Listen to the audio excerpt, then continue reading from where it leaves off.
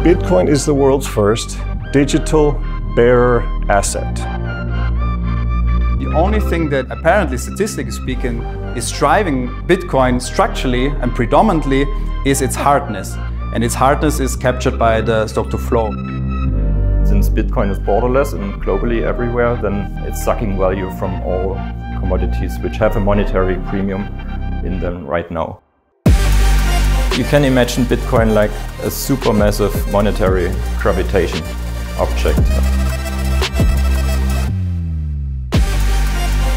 Financial institutions, I think at least, delved into Bitcoin much more than before.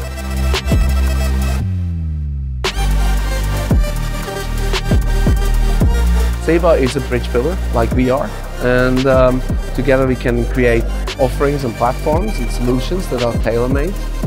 Certainly solutions for the future. With Gen2, for example, we're going to be dealing and issuing instruments that didn't exist in the world before because unbankable assets like Bitcoin, it just wasn't possible. Now it is.